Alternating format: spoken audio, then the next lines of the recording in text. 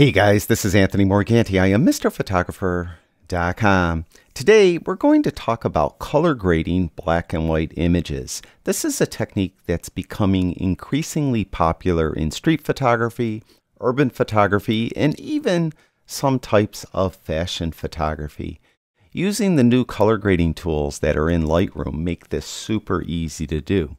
Now in this video, I'm going to talk about 3 different color harmonies you may want to consider using when you're color grading black and white images. And we're going to start out with the most common color harmony, that is complementary colors. Now most often, you're going to just do this to 2 tones in the image, highlights and shadows, and you're not going to do anything with midtones. And the way I like to do it is I like to go to highlights first.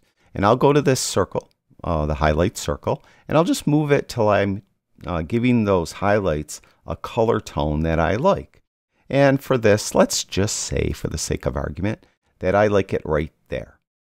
Now when I put it right there, make note of the numbers that are above it, specifically that H number. You can see there's H, S, and L. The H number is 60. That is called the hue angle. If that H number is between 0 and 179, to get the complementary color of it, just add 180 to it. If that H number is 180 to 360, just subtract 180 from it and you'll get the complementary color. Now since I'm below 179, I'm 60, add 180 to it. And the complementary hue angle to this would be 240. So simply go over to the shadows and put 240 in here.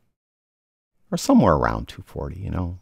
It's kind of sometimes hard to put it exactly, but then you just dialed in complementary colors to the highlights and shadows on this image. It's really as simple as that. Now what you could do then is to experiment further is you could go to the highlight luminance sliders below each of these and you could make them brighter or darker. You also could go down to the balance slider down here and move this around to just give it either a little bit more of the highlights shading that you did, color tinting that you did, or a little more of the shadows if you go to the left. Now the blending, because it's a black and white image, the blending won't do a lot. You can move that around a little bit as well. Now if you want to mess around with midtones, feel free. There's no rules.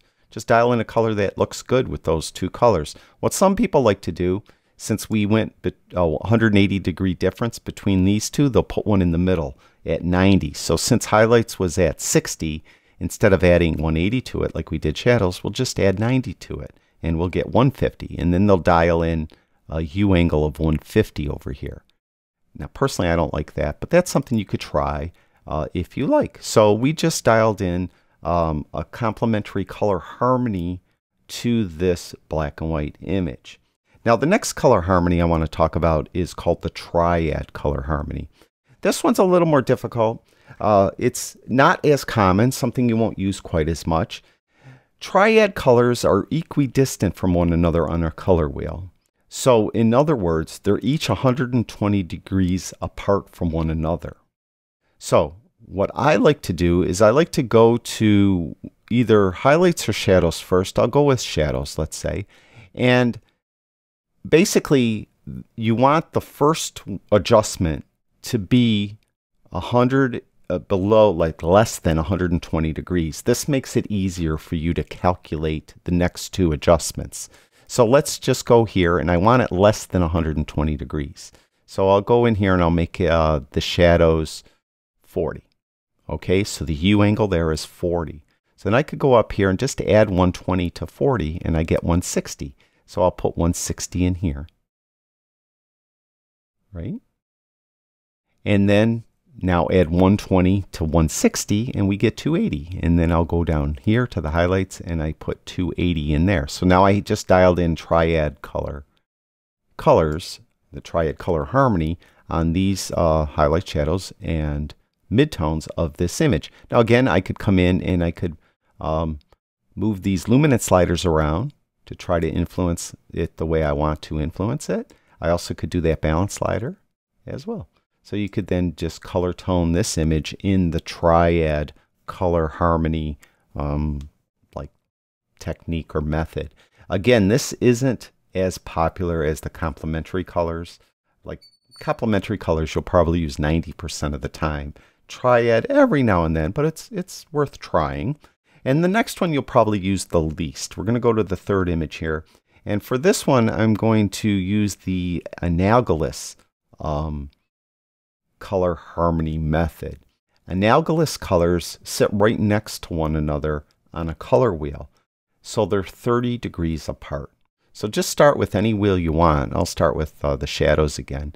And I'll dial in, let's say, I don't know, 240. So I have, well, 239. All right, so I have 239 in shadows. I'll go to midtones. Now I could add 30 to it and make it 269, or I could subtract 30 from it and make it 209. Let's just make it, I don't know, 209. So we'll go to 209. So, all right, so we have these two 30 degrees of view angle apart. This one has to be 30 degrees from that one or that one. So we're at 209 here, so I'll subtract another 30 from it and make it 179. So this will dial in 179. So you can see how these colors are very close to one another. And now we have the Analogous color harmony method done on this image. Again, then you could come in with these luminance sliders and move them around to try to get the look you want, and or move this balance slider. But because they're Analogous colors, you won't get probably as much an effect on that balance slider, and you could move the blending around as well and see if there's anything better, or if it looks any better with that. So those are the three color harmonies you should consider. Again, complementary colors are just usually highlights and shadows, and they're 180 degrees apart. If the first number you dial in is 179 or less, add 180 to it. If the next number, or if that first number you dialed in is 180 or more, subtract 180 from it to get the complementary U angle. The next one, again, was that Triad color harmony. These are 120 degrees apart. Just make sure that all three colors you do have U angles that are 120 degrees away from one another. And the Analogous method, they're all 30 degrees apart. So check it out. See if this is something you like to do. You know, give it a try. Maybe you could kind of develop something that would be kind of a signature look for you and your images. Thank you, everyone who watches my videos. I really do appreciate it. I'll talk to you guys soon.